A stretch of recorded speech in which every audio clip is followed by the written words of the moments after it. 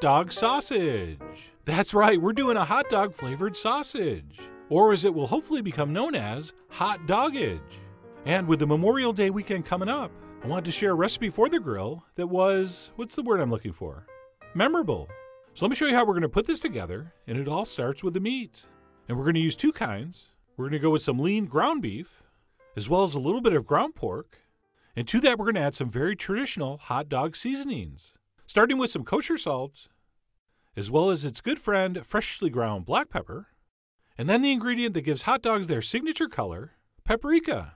Actually, let me rephrase that. The ingredient that's supposed to give hot dogs their color. Sorry, people that like red dye. We're going to use paprika, and not one, but two kinds. So we'll add a whole bunch of regular paprika, as well as a little bit of smoked paprika. Since, as you may know, hot dogs are traditionally smoked. And then we're also going to need a little bit of granulated onion, as well as granulated garlic, which is also sometimes sold as garlic powder. And by the way, don't accidentally use onion salt and garlic salt, since that's different stuff. You can tell by the different name. And then last but not least, we're going to finish this mixture off with some ice water. I know you probably didn't see that one coming, but that's going to be very important in this to help us achieve the appropriate texture. And then using a very clean, well-manicured hand, we will mix and mash that together very, very thoroughly. And as I'm doing this, you might be thinking to yourself, hey, wait a minute. I thought you're never supposed to overwork ground meat, because if you overmix it, it gets kind of tough and chewy. Well, exactly. That's what we want. Okay, we don't want this thing ending up as just an inappropriately shaped hamburger. We're making hot dog sausages, so we do want that firmer, snappier, kind of chewier texture. So there is no need to worry about overmixing here. Get in there and get in there good, and keep mixing and mushing, smushing and smearing, until your mixture looks like this. At which point we'll clean up the edges of the bowl a little bit, and then we'll wrap it in plastic and refrigerate it for at least a couple hours to let the flavors develop. Overnight's probably best, but like I said, a couple hours is fine. And then once our meat mixture has chilled thoroughly, we're ready to form it into the classic hot dogage shape, which is really easy if you do two things. Use plastic wrap and some ice water for your hands. So we will want to dip our fingers into some water so the meat does not stick. And I'm going to place down 1/4 of our mixture, which is just over 6 ounces. And we'll give that just a quick initial shaping before folding over the plastic, which is going to allow us to shape this without touching the meat. Not that we're afraid to touch meat. We've touched it many times before.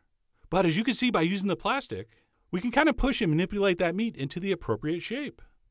And of course, ideally you want these as long as your buns are.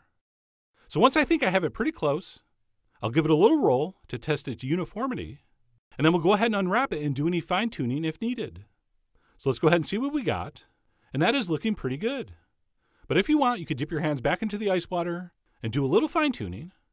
I do prefer the ends of my hot dog sausages symmetrical, so we'll do a little fine-tuning if necessary, at which point we'll just wrap these back up and kind of twist the ends a little bit, and we can just throw those on a plate and refrigerate until we're ready to cook, which, by the way, I am. But before I go ahead and cook a couple, let me show you a little trick.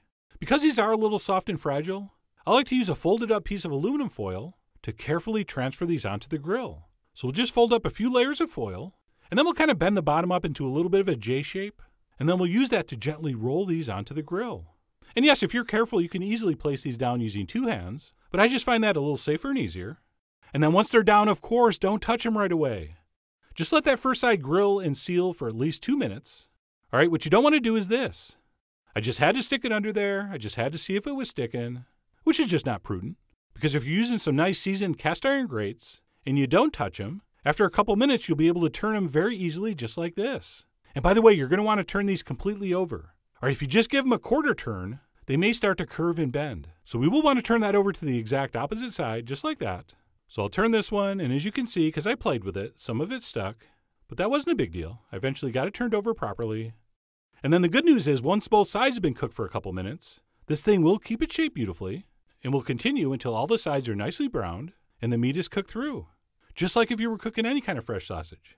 So I continued cooking mine until they looked gorgeous, and I had determined they were cooked to an appropriate level of doneness. You could use a thermometer, but I just went by feel.